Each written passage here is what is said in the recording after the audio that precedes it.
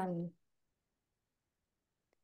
everyone, welcome to the show. Welcome to this channel. This is Franz, Sidney, helping you to create the life that you want. And you know what? Sometimes the life that we want to rebuild is the one after divorce. We do know that many marriages fail, and second marriages fail in up to 60%, and third marriages fail up to 70%, maybe because people have not worked on the problems that caused the divorce to begin with. So it's important to tackle these issues as they show up. And as we're divorcing, which is a very sad event, I've been through it, a lot of people have been through it, it's terrible, but let's see what we can do about it. And I brought to you an expert today, and her name is Krystallee Lalsin, and she comes all the way from Toronto in Canada. Hello. Hi, Franz. So nice to be here today. It's good to see you here, and we're going to squeeze in half an hour all the nice tips and things to get you going through your divorce so that you don't collapse completely and you don't have the same issues again. But of course, let's start first with a problem. So what are the 2 or 3 main problems that happen in a family? So children, teen, adults, and the parents. What happens during a divorce? So during a divorce, there's a lot of unresolved problems and conflict within communication of partnerships and the people involved. So there's a lot of unhealed trauma that they've brought into the relationship. And, it manifests itself in ways that are either beneficial or start breaking down the relationship. So when people leave it unresolved or don't notice what they're actually acting or behaving like in the relationship, they show it in strange ways, like intense arguments or maybe even violent acts, but it starts to manifest in ways that are very unhealthy for the whole relationship and the whole family dynamic in itself. So something that I really like to pinpoint is that the communication breaks down between both individuals, and the length of time and chaos that's happening throughout that that difficult time in their life, that starts to evolve and expand and break down the relationship, where then, they end up having to either decide to separate or divorce, or people go to couples therapy. But what's missing in between is getting that really one-on-one help for themselves to really work out a lot of the underlying issues that they've brought to the relationship, plus all the ones that have been created in the relationship. So these start creating that, what we now know is generational trauma for the parents involved, the couple, the children, as well as perhaps even their legacy that they bring afterwards. It starts extending further and further the less it gets addressed. So what I really like to point out is that a lot of people during this time, their self-confidence, self-esteem starts breaking down. Their level of worthiness and how they feel about themselves and life breaks down. And that starts at childhood.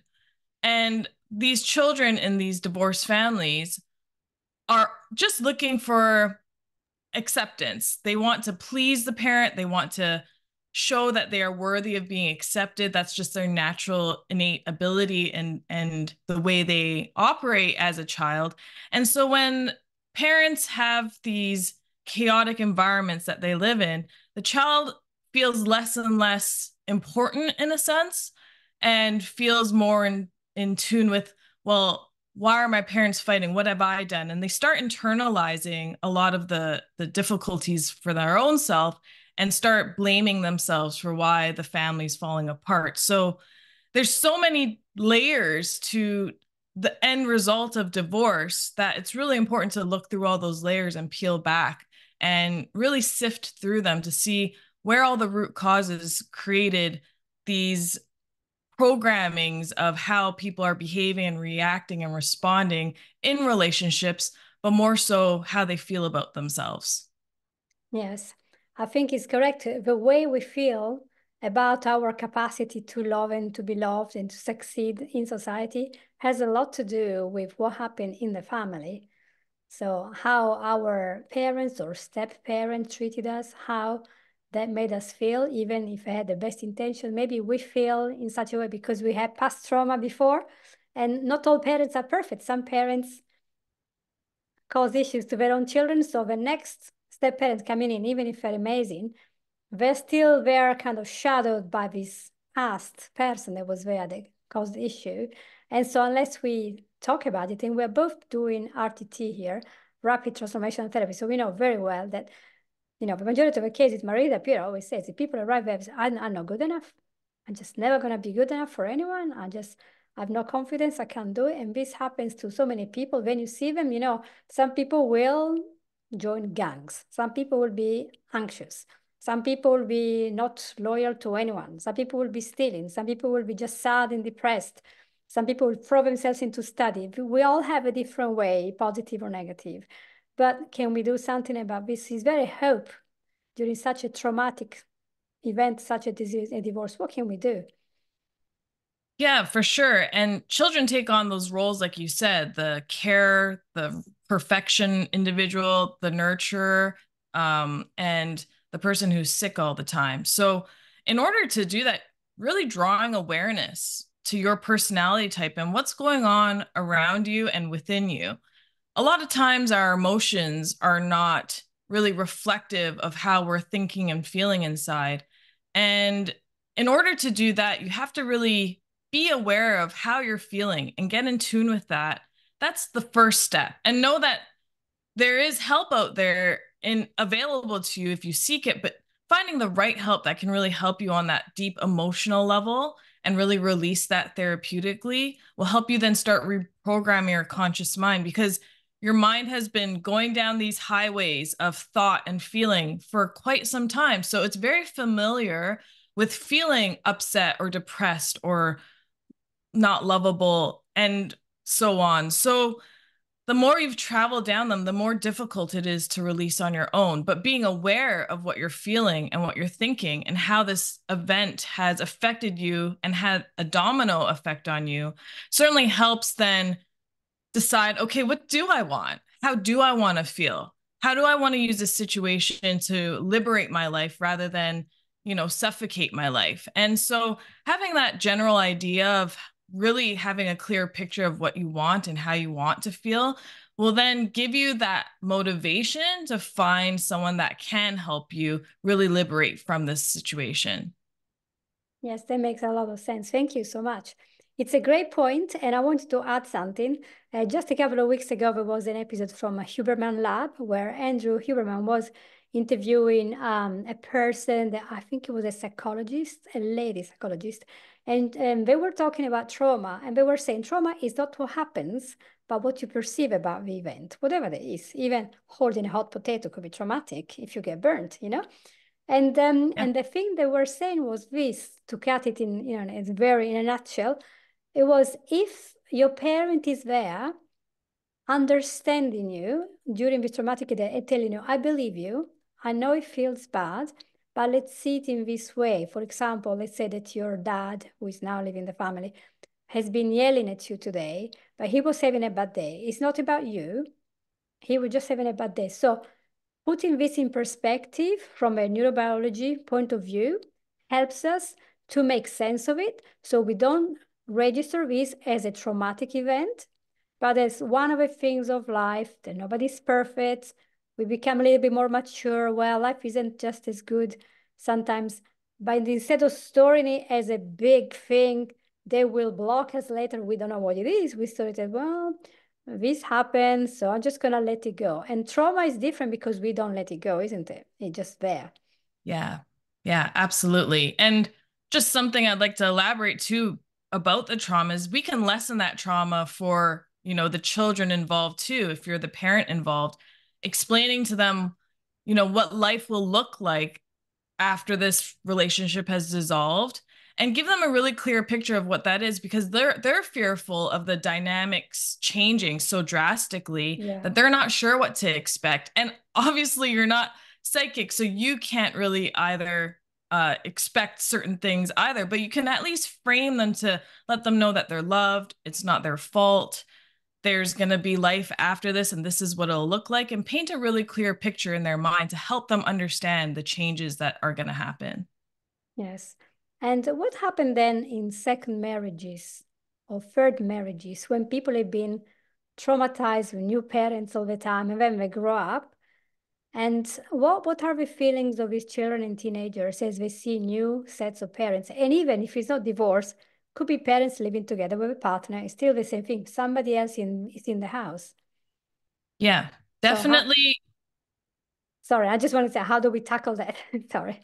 Yeah, definitely a lot of resentment is held there. And resentment is an accumulation of emotions that you're going through and have been unresolved. So the longer that resentment stays, the harder it'll be to accept a new parent or a new individual in the household. The harder it'll be to even move on from the destruction of your own household. So letting go of what that thing that's causing constriction or causing you to feel contracted is going to help you be able to accept the new. But because you're still holding on to the old and the past feelings, you won't be able to find the silver lining in the new or be able to see this person for who they are. And yet you're bringing your own judgments because of the narratives that you're following and the situation that you've experienced. You're still holding on to the old narratives. Yes. And it's hard to admit it, isn't it? Because we all hate change. We don't want to be hurt. And Absolutely. we want to protect ourselves. Yeah, definitely. And definitely in like a situation where families have blended, it's hard to really accept the other person. Perhaps there's been some infidelity, and this is the person that's now coming into the family due to that. There are definitely going to be challenges with that. So it is certainly your job to take responsibility for how you feel about that and work through that on your own. Yes. So when there is a small child who can't really grasp that, it's really the job of a parent there to step in and say, okay, I'm so sorry. I think it didn't work out with your mom, your daddy. But now we're going to have this new, different family. I hope you can understand, I was not happy at all. I couldn't do so. I think it just sitting down and talking, Yeah. probably one of the big things, and ask what you want and how do you feel about this. So let's pretend that you have a person right there now, and their own parents are going through a divorce. What would be your tip? Let's say they were like 16, just a number. So they're aware, they're not children anymore, they're not quite adults. So what would you suggest if they did? Because emotions are a lot stronger between 12 and 18. They're like, and so it's a little bit, it felt differently, isn't it? Because the whole life changes, and maybe they will have to go and live with one parent somewhere, while the other parent might be 100 miles away. So their life changes, their friends disappear. So how do we talk to the teens who might react really badly? Absolutely. And I think it's important to acknowledge what is important to the teen and also acknowledge that they still have a childlike mind as well. And we all, as adults, even have a childlike mind, but we learn to push that down and be this adult person. So I would talk to them just like how I would talk to a child to paint a very clear picture in their mind what life will look like. You still will have your friends. Yes, you're going to be able to live both at each parent's location, but it's going to be amazing. You'll be able to have two rooms and decorate them how you like and be able to have all these extra people supporting you and surrounding you and really shower them with kindness and love and support and let them know that they are loved and reinforce the fact that you will be there for them twofold now as a single parent being able to support them in this way and their other parent would be supporting them in another way. So making sure that they are emotionally reinforced by speaking directly to what they love and what they value in their life, whether that be friends or certain hobbies or things that are really important to them, and making sure that they know that all those things are still reinforced and you'll be there to be that supporting backbone for them. Mm-hmm. Thank you. And what about the case? I'm just thinking about every single case that comes through all my case history. Let's think about this one, with a mix between four different clients. And so two parents, one cheats and then moves in with a person that maybe has already children. And the other person has their own children. And these children have to spend time in this house with this new person who is very biased about one of the parents, because what they heard is the story like, oh, terrible, but actually it was not true. And so this child goes from one house to the other, hearing two different stories. And this happens a lot. So when the parents have not created a really good relationship, but they created a nasty problem there by talking on the back and being overly critical and diminishing the ex. How do we help a child who hears different stories all the time, who might be conflicted because they love both parents? Definitely. And as a child, you can't tell the difference what's right or wrong. You just let it all in. And so as you evolve and grow as an individual, as an adult, you will bring those perceptions with you about whomever. And so when you open up your mind and open up your awareness to this individual, if you can allow yourself to see past what you do know and what you believe you know, and see past that and really look at this person as an individual, probably already going through different hardships in your own life as well, you can have a certain level of compassion. But before you get to the compassion for that person, you have to acknowledge the things that are going on within yourself, that that person perhaps inflicted the pain upon you, or your perception of that individual and how that affects you. And once you start working through that and letting that go, you can harness compassion for them. But that's because you've given yourself compassion first to work through the challenges about that. Yes, compassion is a great thing, and perhaps there isn't much of it in today's society. That's my idea.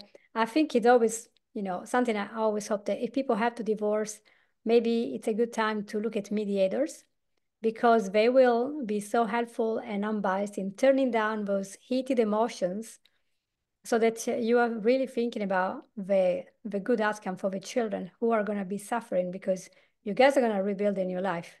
But the children are stuck in a really difficult, treacherous, emotional mess, and they need to have support. And I think when people are able to mediate with a third party, they can kind of cool down and say, okay, I don't have to be, I know that it feels like, oh my gosh, but he's done that, oh, but she's on this. So you have his anger and the shock is all there. But the mediator is just there, calm, and say, all right, let's think about the child. What is the child going to want? And that is so helpful. So I wish that everyone had that. But from what I hear, mediators can be quite expensive, but it might help later with lawyers' expenses, because if you're litigating all the time, you're going to end up raking thousands of pounds or dollars for your legal fees because you keep having new argument. But if you mediated before, you might actually reach an agreement and not fight so much. And I think it's that constant fighting that kills the children and the teenagers' self-esteem, because they can't understand. If a parents cannot resolve this, how can we do it? Absolutely. Yeah, You know? I totally am on board with that. Quite a big thing, isn't it? Have you got any more tips of wisdom before we close this amazing interview?